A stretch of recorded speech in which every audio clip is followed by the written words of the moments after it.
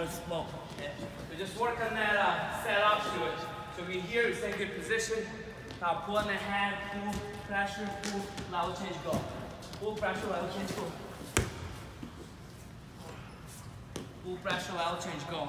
But you gotta be really confident there. You don't really need to go so deep in there. You don't need to wrap around over too. Okay? But when you're taking a shot, you gotta pinch the elbow down. Yeah, so you're here, and you level change, now it pinch it down hard. That's the important part. You gotta keep it tight. But how to set it up, you're here, stay loose, stay in good position, you're good, no problem. I'll pull in the head. As soon as you pull, you level change. Pull, level change, right here. Pull, level change, right here. Again. And now sometimes actually work on this as well. If you're stuck in here, I like to jump over, back door this way. Okay, to loosen up some of that, to create some space.